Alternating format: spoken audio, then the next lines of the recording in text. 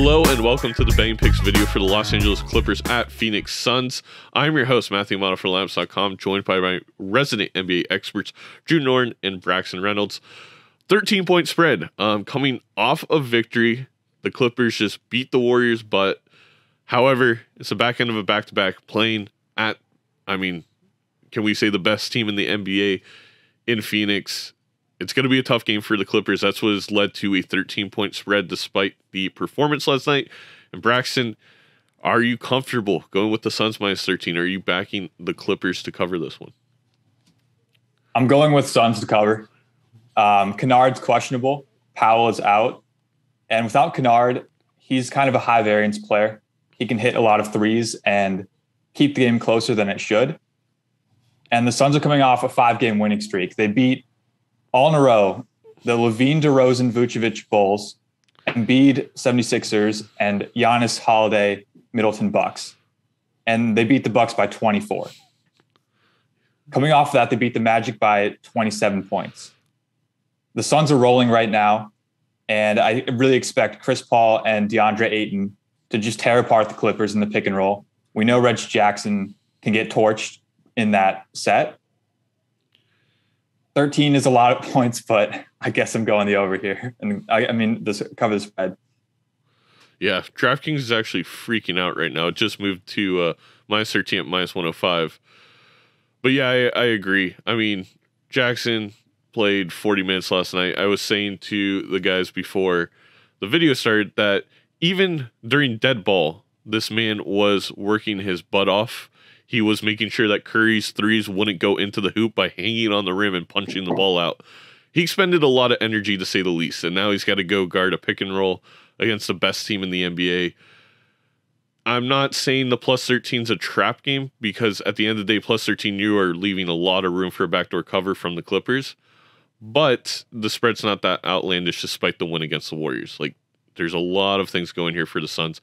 And most of all, in my opinion, it's the energy. They're just going to be much more well-rested than the Clippers, and they're already the better team at home.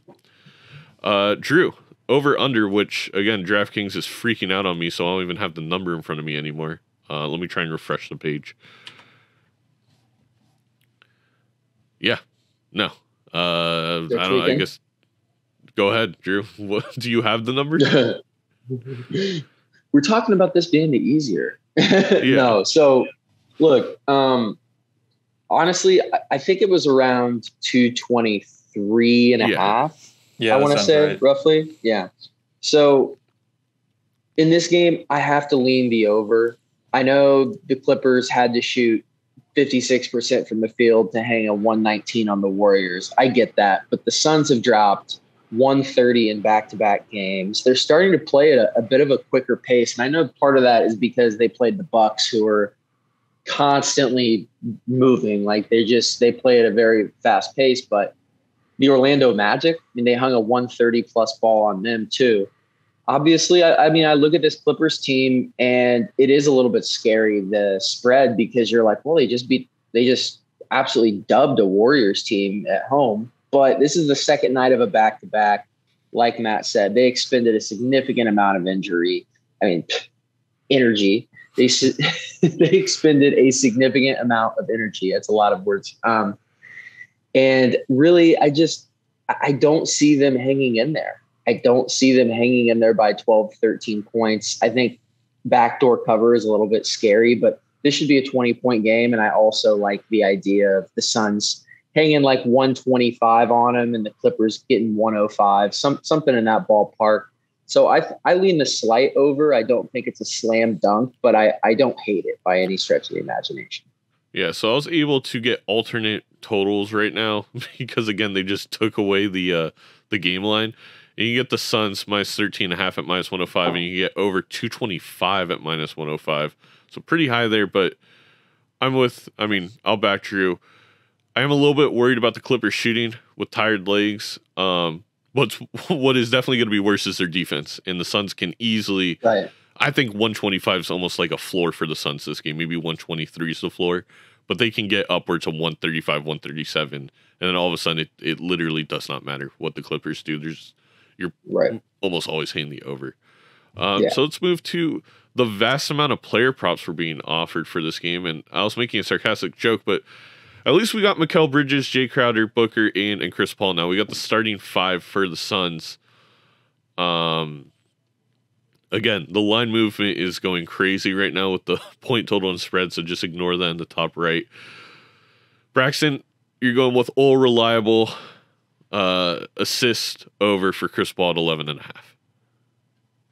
Yeah, the Clippers are 4th in spot-up defense, but 20th in pick-and-roll ball handler defense.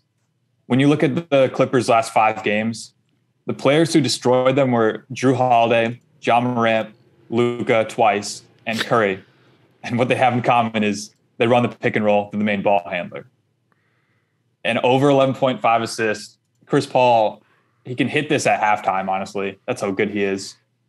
DeAndre Ayton is one of the best roll man in the game, so it's an easy dump off to him. I just really like Chris Paul to hit this like 9 out of 10 times. Yeah, if you look at his last 10, he's hit out of 7 out of 10 games. If you look at the last 20, it's 14. Like, he's consistently hitting this at 70% rate, and it's just profitable. Like, this line isn't really moving. Earlier in the season, it was lower, and we were just making a killing every time we talked about the Suns. But even at 11.5, like, it just keeps working. And I'm with you. Like, this is a prop that I think you can just go with regardless of matchup, regardless of the line, blindly click it for the entire season, probably make money off the sportsbook, because I feel like they're a little scared to go to the 12.5, 13.5. And this is a game you should have a great one. Drew, favorite player prop? I'm going to stick to my guns. Mikal Bridges over 13.5 points. I'm going to ride this until the freaking wheels fall off, dude. Like, I don't know. Seriously, this is like that old car that you got in high school, but you're still driving because you don't have a car payment. You're like, well, I know it's got 250,000 miles, but I haven't had to service it in 6 months. And it's a great deal, man. I mean, look at this. So 1, 2, 3, 4, 5, 6, 7, 8 of the past 9 games this has hit. He's consistently getting upper 30, lower 40 minutes. I mean, the guy's, like I literally said this verbatim in a previous video. He's like the Energizer Bunny. This guy doesn't get tired. And they're like, well, he doesn't need the rest that other players get. You give this guy 40 minutes, he's going to get to 14 points. The one time that this prop didn't hit, he finished with 12 points, only played 26 minutes. He hasn't played 26 minutes in at least his past 11, besides the game against the Wizards. Ever since then, he's played at least 30 minutes, mostly in the upper 30s, lower 40s. So like I said, you give this guy 39, 40, 41 minutes, he's going to get you 5 backdoors. He's going to get 2 threes and then some, cherry pick layup. He's good for 16 to 20. And we even saw that between January 30th and February 30th, 3 straight 20-point games, 26, 27, 24. Clippers are going to be tired. They're not going to want to guard Mikal Bridges running all over the place for 40 minutes. It's not, and it won't happen. So I think this is a just surefire best player prop that's out there. Minus 130 is still really great value. This is the one I'm on. Yeah.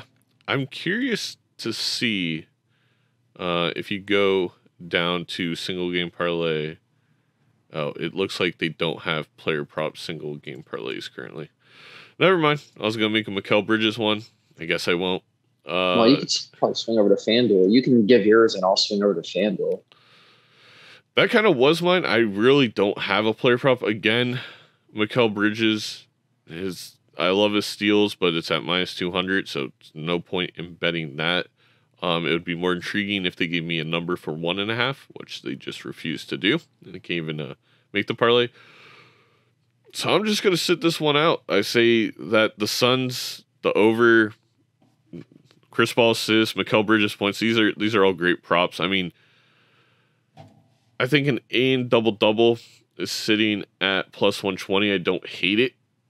I want it slightly longer. If we take a look really quick at how this player prop has been doing, I'm going to fill time really quickly Well, as I go to the Clippers are 28th in the league in defensive rebound percentage. So the opportunity is going to be there for Ayton to get the eventual bricks from Clippers players. That will probably happen on a back-to-back. Yeah. Yeah, there we go. Braxton And he's coming in good for the clutch. points. I don't even gotta explain it. And it's hit in 2 of our last 5 games. So yeah, you know what? Between the matchup, 2 out of 5, I'll definitely take the plus 120. Shop it around. I'm very curious to see if you can get upwards of plus 135, plus 140 on another sports book. Depending on your state, you may have, 8 to 10 options. So again, never just look at what we're giving you on DK and just run over there and bet it. Check out FanDuel, Caesars, BetMGM. You got PointsBet, you got Unibet, you got BetRivers. You probably have more options. It's getting insane how many options are out there, which means almost every single bet, if you're placing single bets, you probably can get better odds somewhere else. All right. I got one more, Matt, real quick. Go ahead, quick. Drew. So, single game parlay, DraftKings, Mikal Bridges over 13.5 points, over 4.5 rebounds, over 1/2 steals. Pair those together, do a little Bridges over, single game parlay. I really like this one for obvious reasons that I've already stated. What is it? What are the odds? What are the odds? Sorry, my thing's covered. It's kind of important when placing a parlay, Drew. I will throw that out. Just a little bit. Just a little bit. That's got to be in the plus like 600-700 range, right? Because the 1.5 steals scares me a little bit. I'm not logged in. It's not giving me in for some reason. Well, there you go. All right, just scrap it. Whatever. Forget the interjection Drew just had. Forget it all. Let me check really quick to see if they gave it to us yet on DraftKings. No, they're still not. All right. Thank you guys for watching. Ignore Drew, our resident goofy goober. Phoenix Suns minus 13 or 13.5 or whatever the line. Okay, it's minus 13 at 105. Let's do that. Let's click that. And then it's over 223 at minus 110. Much better lines there. So Suns by 13, minus 105, over 223.5, minus 110. We got, DeAndre Ayton double at plus 120. Mikal Bridges over 13.5 points at minus 125. And Chris Paul over 11.5 assists at minus 110.